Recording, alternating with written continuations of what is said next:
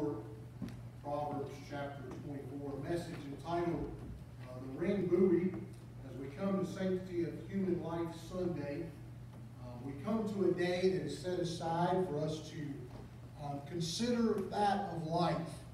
As I mentioned in the book of Deuteronomy during our prayer time, Scripture acknowledges that there is life, there is death, there are blessings, there are cursings, and we come to an option of choosing life. We bring that many times to that of abortion settings, abortion-minded individuals. We also bring that to those individuals that might be elderly. Years ago, we had a Dr. Kevorkian that came on the scene to assist people that were ready to die in health needs and great crises. And of course, eventually a trial came to acknowledge his guilt. But on the other hand, many families just ready to see life changed at that moment. And so what does the Scripture say about choosing life? Well, if Deuteronomy says we need to choose life, is that it? Are we just in the Old Testament law, the second setting of Moses as he is preparing to pass on and pass the torch to Joshua? Or are there other words of wisdom? So we come to Proverbs chapter 24. If you're able and willing, if you stand with me for reading of God's Word. Proverbs chapter 24. We'll begin reading with verse 11 here in just a moment. A message entitled The Ring Buoy. King James Version, verse number 11. The Bible says, "If thou forbear to deliver them that are drawn unto death, and those that are ready to be slain, if thou sayest, Behold, we knew it not, doth not he that pondereth the heart consider it? He that keepeth thy soul, doth not he know it? And shall not he render to every man according to his works?" May God bless the reading of His Word. You may be seated. I rarely do this, but for my sake, and maybe for yours, the King James Version in Solomon's translation, the writing is maybe not as clear as I would prefer it for the message today. So I have taken the Christian Standard Bible, put the verses on the screen, and I would like to read that as well. Another translation to maybe give us a little bit clearer viewpoint. Here's what the Christian Standard Bible says. "Rescue those being taken off to death, and save those stumbling towards slaughter. If you say, well, we do not know about this, won't he who weighs hearts consider it? Won't he protect your life now? Won't he repay a person according to his work?" The ring buoy. As I was preparing for this, I came to the office Thursday morning, and looking for my opening illustration, I came to the ring buoy. We call it a life preserver, by the way. It was really named after a guy by the name of Kisby. It is acknowledged as Thomas Kisby and the Kisby buoy. It was in the early 1800s that life-saving devices similar to this were around. And as a matter of fact, it came to the fact that they wanted to put them on ships. Now, to us today, we think that'd be pretty much common sense. Every ship should have life preservers. Every boat should have life jackets or life preservers. And in the mid-1800s, about 1850, it was denied putting life preservers, or the Kisby buoy, on ships. Now, duh. And so, fortunately, we weren't living in 1850, or we would have just voted for it, because we're smart enough to realize that. It was 1854 that Thomas Kisby came up with this ring buoy, and he was a lieutenant commander in the British naval fleet. And as he came up with this, he created or put together about 1,000 of these. And he started passing them out to his Navy men, and these guys started realizing this will save us from men jumping overboard to try to go get other people and to try to save them, and somebody ends up dying, and maybe it was a man trying to save somebody's life. And so finally, in 1854, the British Royal Navy said, we're going to put these things on every vessel we have.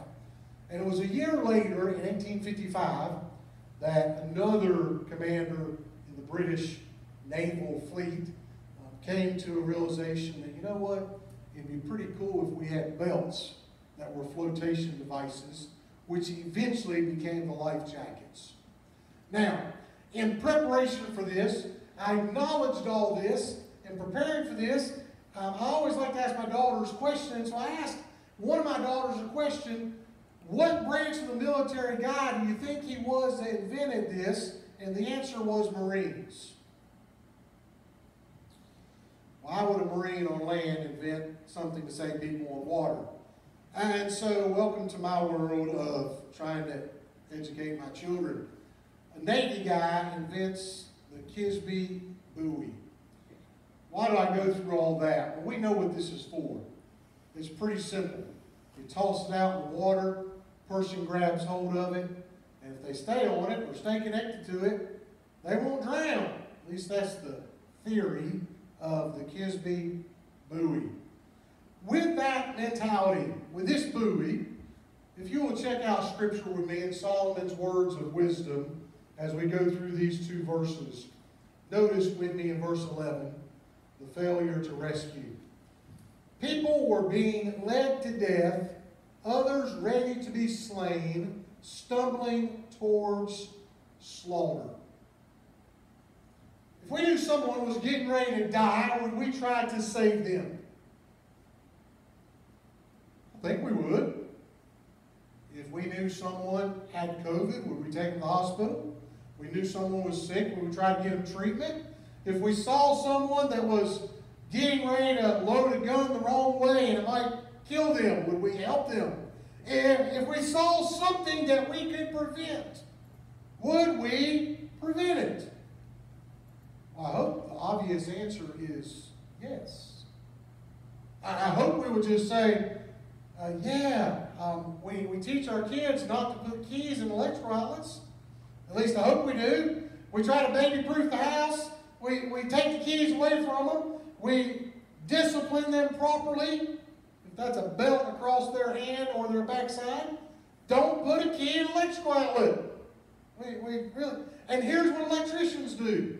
They pull out a big old metal screwdriver and they go straight up to an electrical outlet to take off the cover.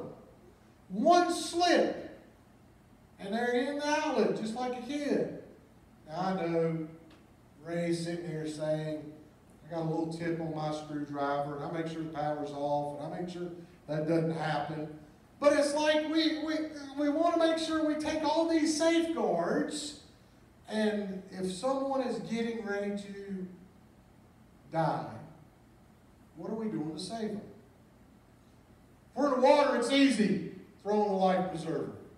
Throw in the Kisby buoy. Throw it out there to them. Let's save them.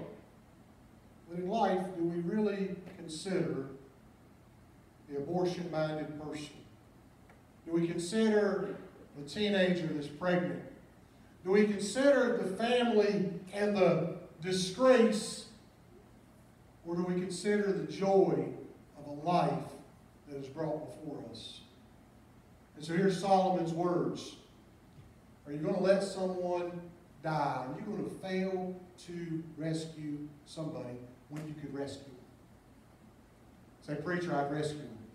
I'd be the first one there to rescue them. I'd do it. I don't want them to die, and yet we have people in this community that are unsaved, on their way to hell. We know them, and we say, well, I just hope the Holy Spirit convicts them, and I hope they get saved, but we're not attempting to rescue them.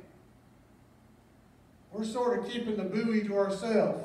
We're keeping the plan of salvation to ourselves. We're keeping the gospel message to ourselves when we could share it with others and rescue them. The bottom line is, I think too many times in society, we're failing to rescue people spiritually. So here's what happens with Solomon. Here's what happens in our life. Notice with me the first phrase in verse 12. Behold, we know it not. We didn't know it. Here's the first reasoning that comes upon us. Well, I didn't know they were unsaved. They went to church when they were a kid, and I thought they might be saved. Well, the Bible says I shouldn't judge them, but I know that by their fruit, they don't appear to be a Christian. But maybe they are, because I know years ago, when they were 4 years old, somebody told them they were saved, but they're not living like it. And I just don't know, and I don't want to offend them, and I don't want to bother them. And on a spiritual level, we just keep it to ourselves and say, well, we just weren't sure, we didn't know. Really, didn't know. Would it have hurt for you to ask? No. Do you think you're offending a Christian by asking them if they're a Christian? You can ask me if I'm a Christian anytime you want to. You're not going to offend me. Ask me if I'm a Christian. Let's talk about it.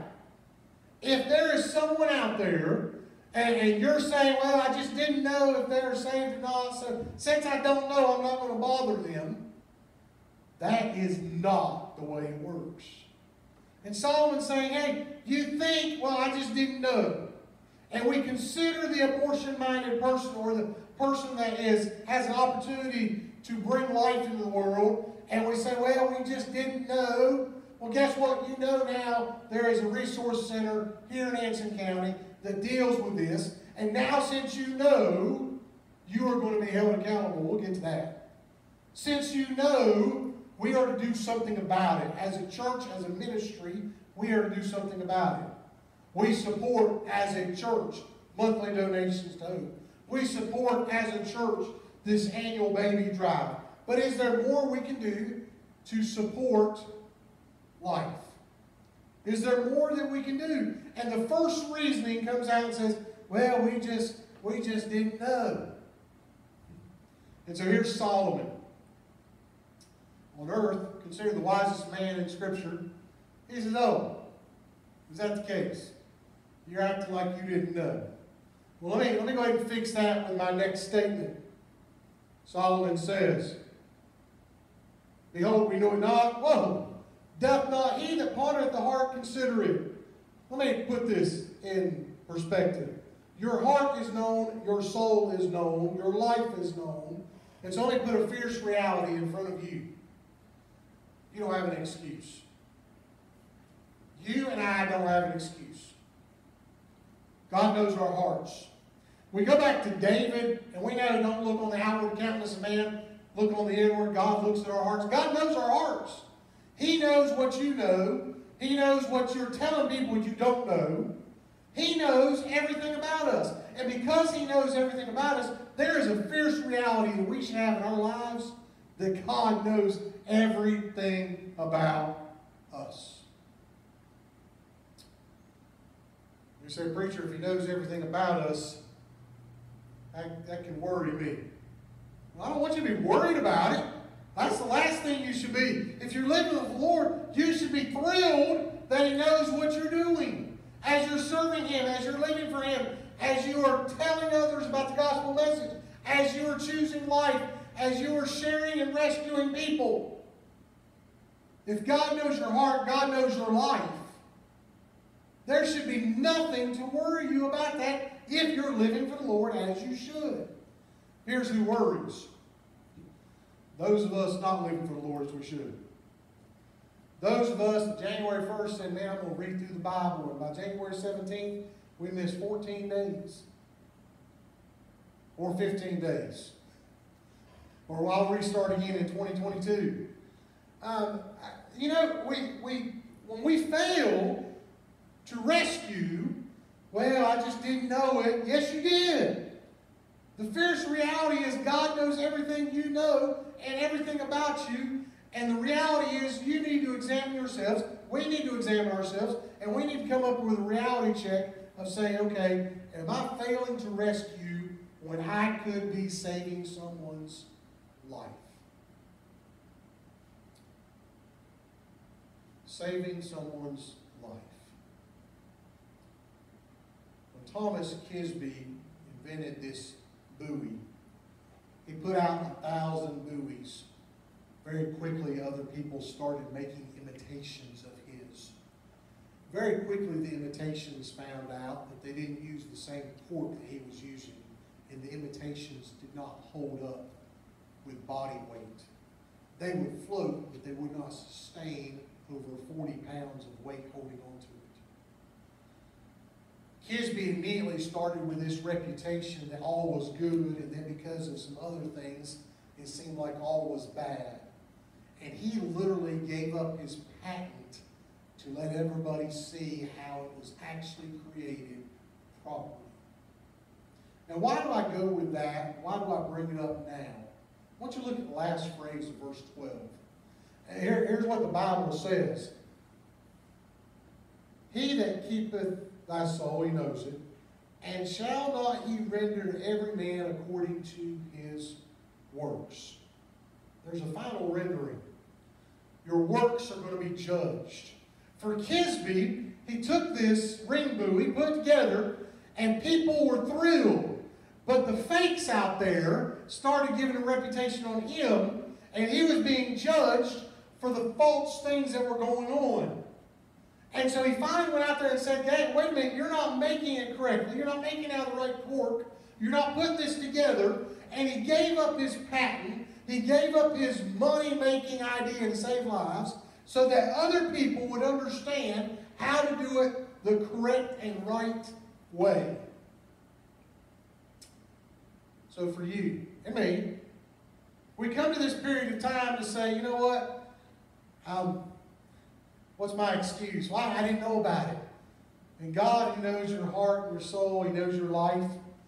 A reality check there. You come to this rendering, and for everything I do, I'm judged.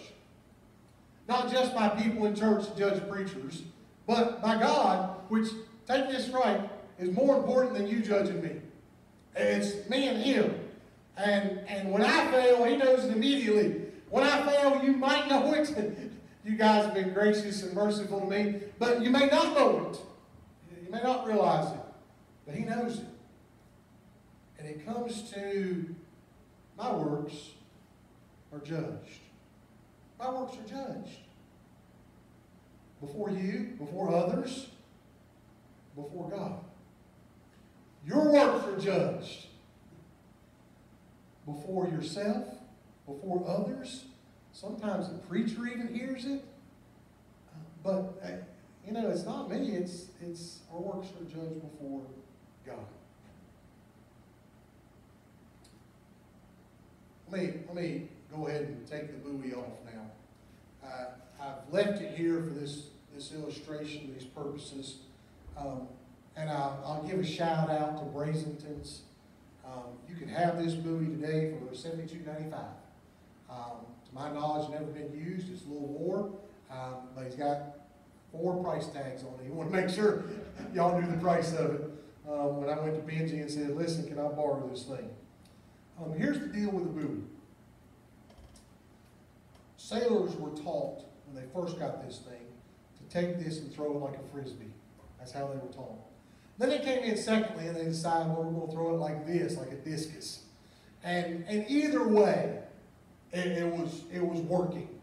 And so they would take it and they would take it as best their ability and they would toss it. There it is. And hopefully it would get to the person that they were trying to save. And there it is. And so Larry and Ray and Becca, they all hop on the buoy and their life is saved. But not really. They're still in the water. They're still out in the ocean. They're still stuck right there. Now, middle of the ocean, they could all 3 fight over what direction they want to go.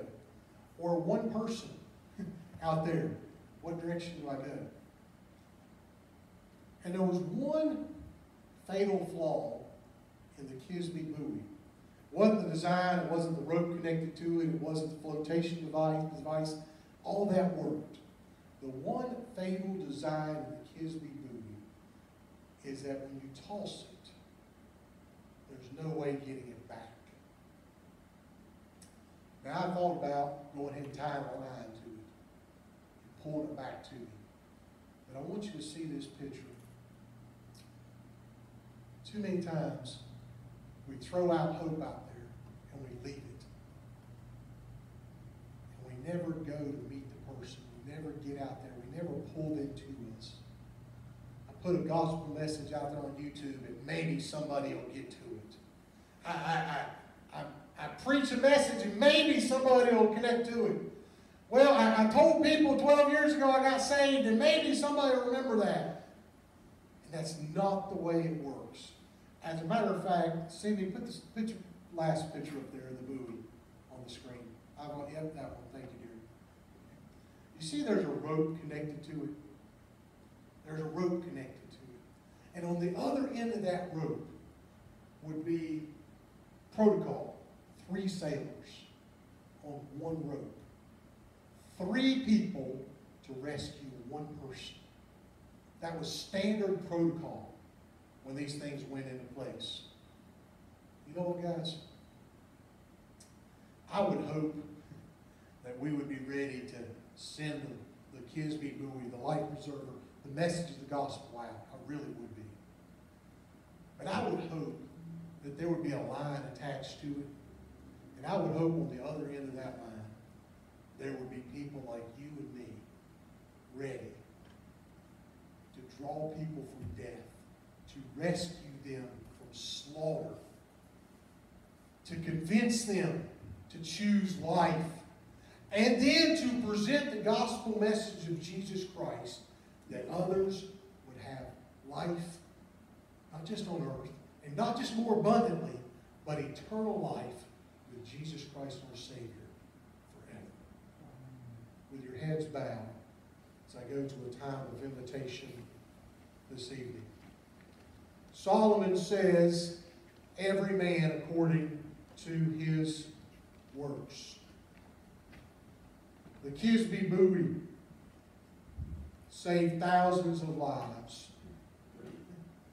The flotation devices, the life jackets, the flotation belts, they're all there to save lives. But we've got something better than that. We've got the message of Jesus Christ that saves lives forever and ever and ever. Our Heavenly Father, today I come before you. May we not be ignorant. May we not make excuses. Lord, may we understand that you know our hearts, you know our soul, you know our life. And we come to a point that we'll be judged for our works. And Lord, may our works see that we have sent out a life preserver. We've sent out the gospel message. We've done what we could to choose life. We've done what we could to see others live. And Lord, we've presented the gospel of Jesus Christ that they might not only live abundantly, but they might have eternal life forever and ever and ever. Lord, help us. Convict us to continue on strong, serving you. I ask these things in Jesus' name. Amen. Will you stand for our invitation?